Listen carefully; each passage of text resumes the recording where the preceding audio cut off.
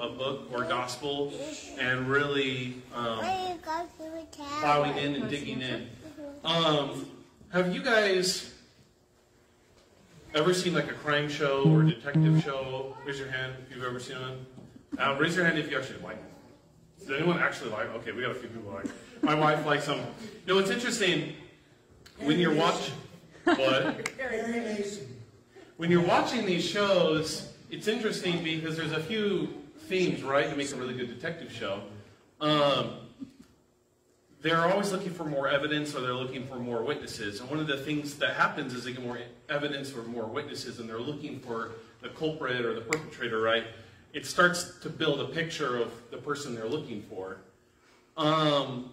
It starts to give them an image, or it starts to help them, the detective, know where they need to look. And I hope that as we're going through Luke, as Kaylee is preaching and as I am preaching, hopefully you're getting two different perspectives, and hopefully it's a helpful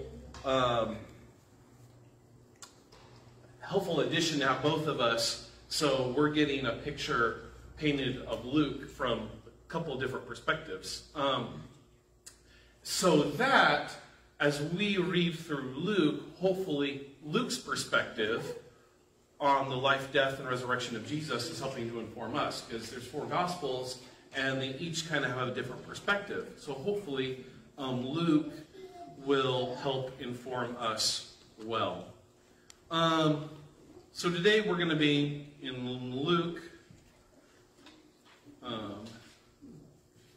chapter 1, if you want to turn with me. And I'm going to be reading 26 through 38. In the 6th month, God sent the angel Gabriel to Nazareth, a town in Galilee, to a virgin pledged to be married to a man named Joseph, a descendant of David. The virgin's name was Mary. The angel went to her and said, "Greetings, you who are highly favored, the Lord is with you." Mary was greatly troubled at his words and wondered what kind of greeting this might be. But the angel said to her, "Do not be afraid, Mary. You have found favor with God. You will be with child and give birth to a son, and you are to give him the name Jesus. He will be great and will be called the Son of the Most High. The Lord God will give him the throne of his father David, and he will reign over the house of Jacob forever. His kingdom will never end." "How will this be?" Mary asked the angel, "since I'm a virgin?" The angel answered, "The Holy Spirit will come upon you, and the power of the Most High will overshadow you. So the Holy One to be born will be called the Son of God. Even Elizabeth, your relative, is going to have a child in her old age, and she who was said to be barren is in her 6th month. For nothing is impossible with God." "I am the Lord's servant," Mary answered. "May it be to me as you have said." And the angel left her.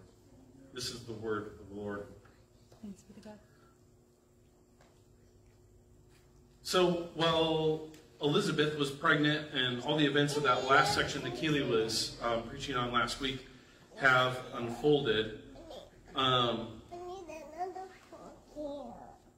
Mary here is approached by an angel who explains what is going to happen to her. Mary is startled at the presence of the angel and inquires how this is all going to happen. And after the angel explains, Mary willingly and obediently submits. When you're reading through Luke, and especially reading through last week and this week's section, we start to see a lot of similarities between the different sections. Luke carefully lays out parallels between Mary and Zechariah. We need to pay close attention. In particular, we see this parallel format in a lot of really similar ways in their characteristics. The first thing is that we see is that Zechariah and Elizabeth, and currently Mary, are both not able to have a child.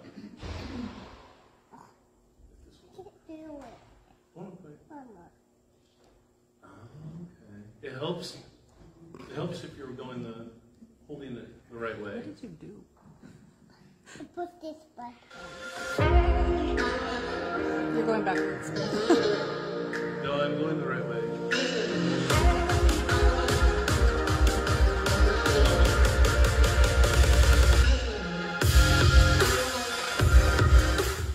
We could watch that again. It doesn't really fit the sermon.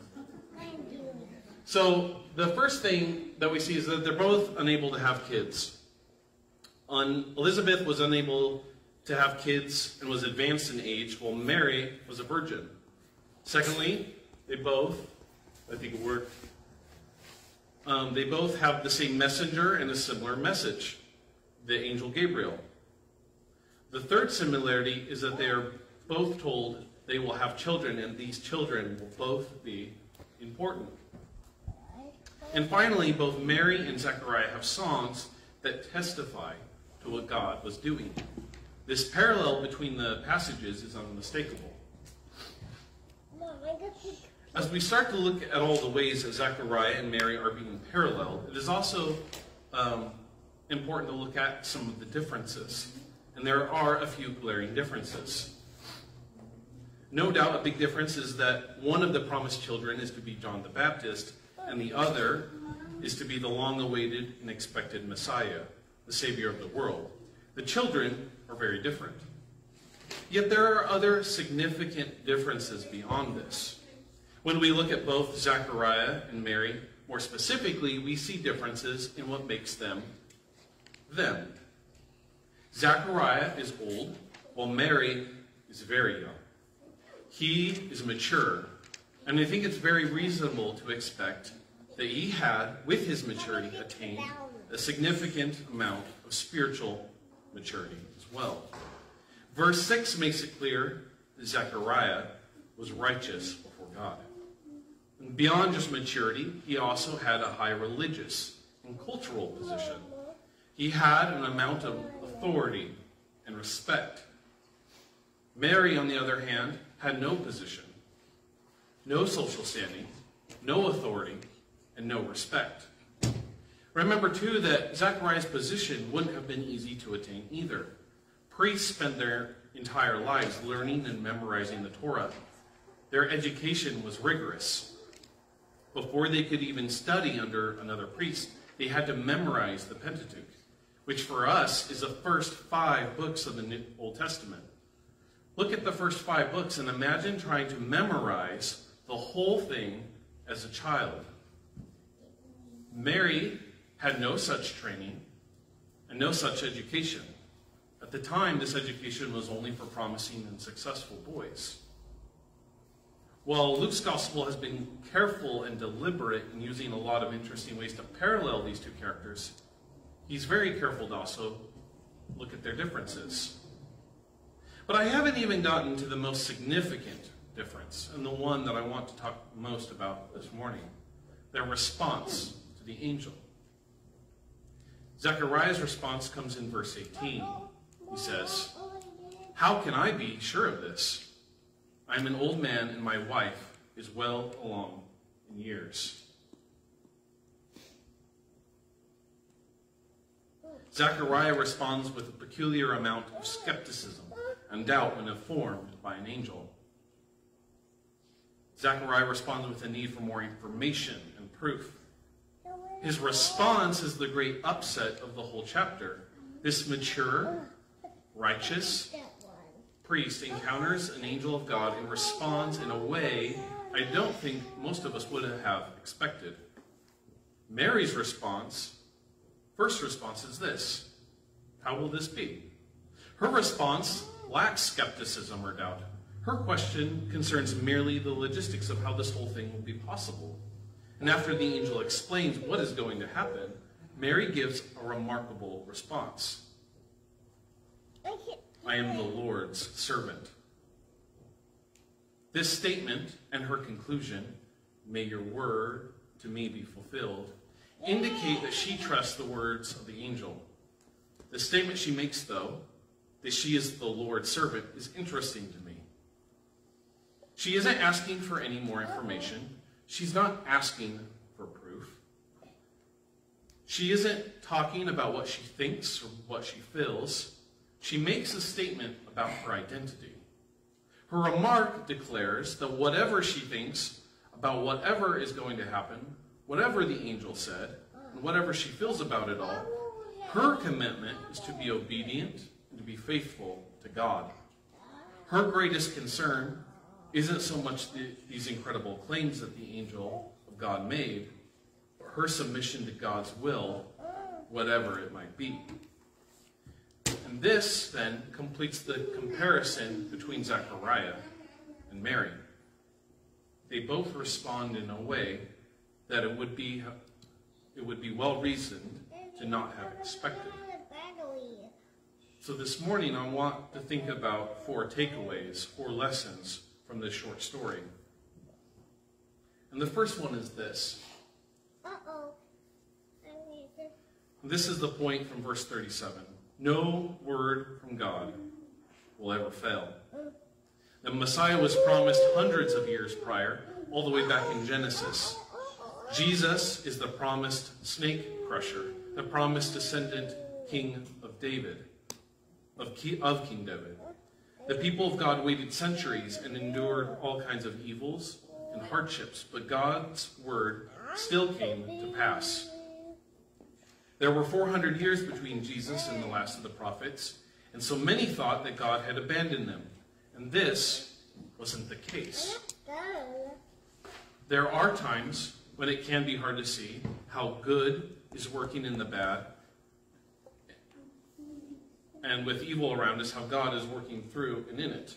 But whatever is happening, and whatever will happen to us, to our church, to our country, this past Easter reminds us that God has already won. And there is coming a day in which he's making all things new. This is not a blind faith either. We can trust God now and in the future because we can look back and remember what God has already done.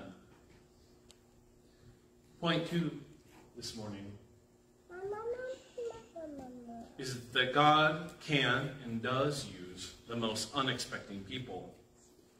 Most of us probably would have expected that Zechariah would have been the hero of chapter 1.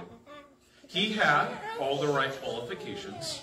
He was old, wise, smart, righteous, and experienced.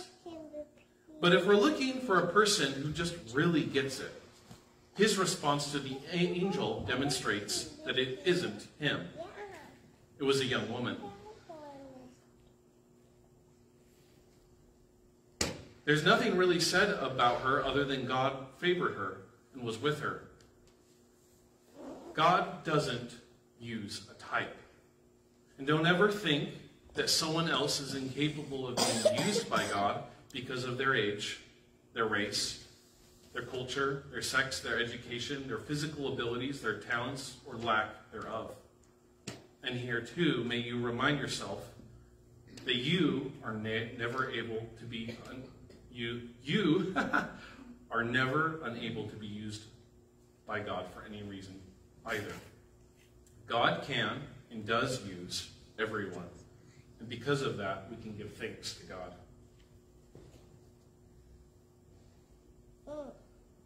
My third point this morning is this. Maturity or intelligence or a high religious position won't mean anything without an obedient response. Some people love to rest on their laurels or their natural talent. We see all kinds of people who are really good at something but don't work or practice. Some people work hard to get into a certain place and don't follow through with more learning or development. In time, the skill they worked for wanes. As their skill diminishes, they are no longer as effective at the same level that they once were. In a similar way, naturally talented people who don't practice may not lose as much, but they won't reach their real potential. This is true in sports, music, or skilled labor. Imagine, for instance, someone who's really naturally good at basketball, but never spends the time to practice or to run drills. Their only hindrance is their personal choice. A similar thing, then, can happen to us with our walk with Jesus. Zechariah had all the right cards in his hand, and yet he responded poorly. We sometimes respond in a similar fashion. No amount of education that you've done in the past, or scripture reading in the past, or spiritual development in the past will mean much if we aren't leaning into our walk with Jesus now. Our faith cannot continue to grow without faith, without trust, without obedience. My training, my education, and my mentoring as a pastor are all great tools to help me follow Jesus, but they're just that, tools. And this isn't a knock against things like education or Bible studies or worship services or camps or any other kind of spiritual or intellectual activity. On the contrary, our lives and walks with Jesus are deepened when we have and when we use those resources. Things like maturity and education and experience are indispensable aids in following Jesus. The point that I'm making this morning is that these tools are just that, tools. They are not the end goal themselves, but aids to reach the end goal. To be more whole, healed, redeemed, and transformed in the likeness of Jesus. And now we come to my last point this morning. Your identity matters.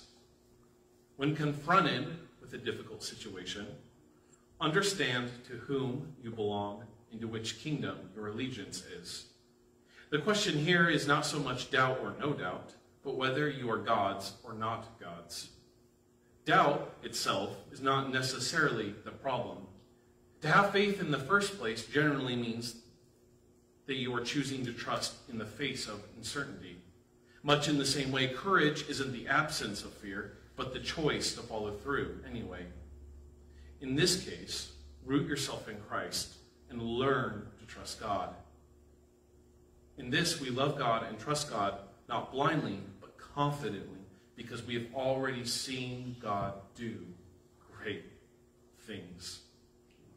And it is because of what God has done through Jesus and what God has done in our lives in the past, we can confidently pursue the will of God in difficult situations. So the only question, and the biggest question for you this morning, is to whom or to what do you belong? I got to the end of this sermon and I'm finding myself with another postscriptum comment where my sermon's finished and there's kind of one last nagging thing that I don't know really where to fit into the sermon, but I think it's important to recognize. And so this is that closing thought. I think that large parts of the sermon might be a little too harsh on Zechariah. I think if we're honest, a lot of us would admit that if we were in his shoes, we probably would have responded more like him than Mary. Whatever is to be said about Zechariah's momentary doubt, it didn't keep God from using him. He was still used by God. And God's word still came true. If you have a Zechariah moment, let it only be an opportunity to learn. When he could speak again, Zechariah didn't complain. He didn't even lament about his doubt or his experience. His focus was firmly on what God was doing. His focus was on God's promise being fulfilled. Zechariah was too busy praising God to worry about the past, and we would do well to do likewise. And this morning, this is where we come to communion. And this is where we remember that Jesus poured his life out for us. And we, too, are invited to pour out our lives back to God. We here practice open communion, which means you don't have to be a member of this church or any church to participate.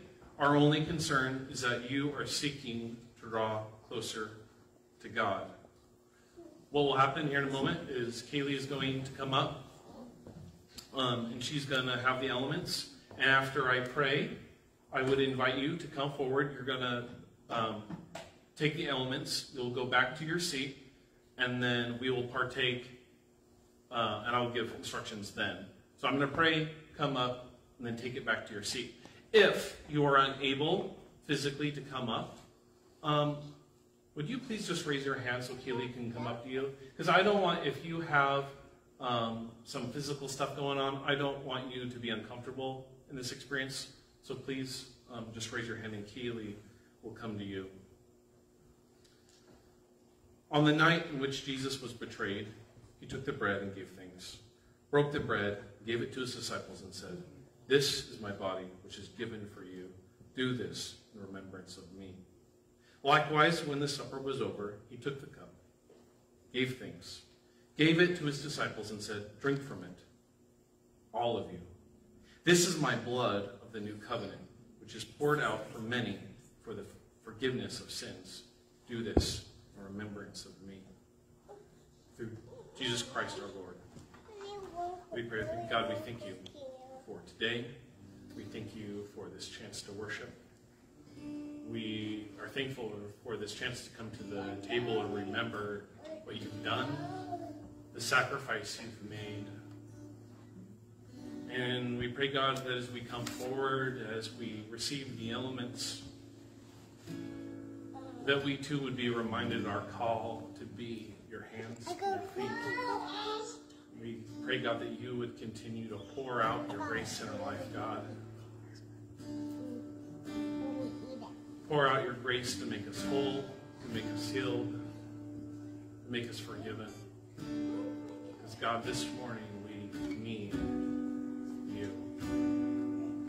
We pray this all in Jesus' powerful name. Come forward as you are able.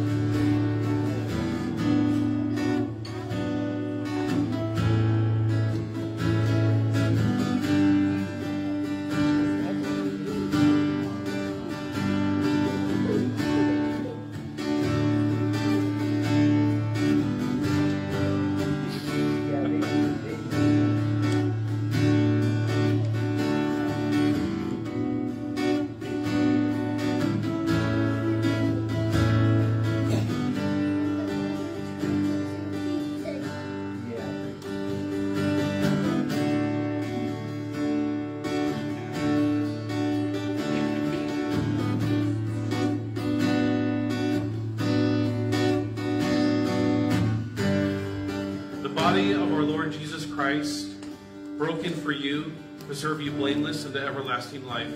Eat this in remembrance that Christ died for you. Be thankful.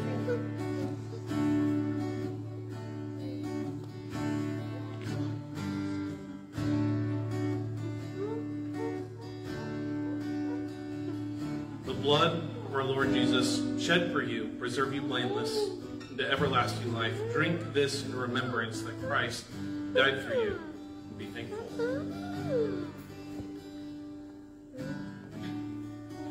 In closing, receive this benediction from 2 Corinthians chapter 13, verse 11. Finally, brethren, be perfect. Be of a good comfort. Be of one mind. Live in peace, and the love of God and the peace of God will be with you. Amen. Go in peace.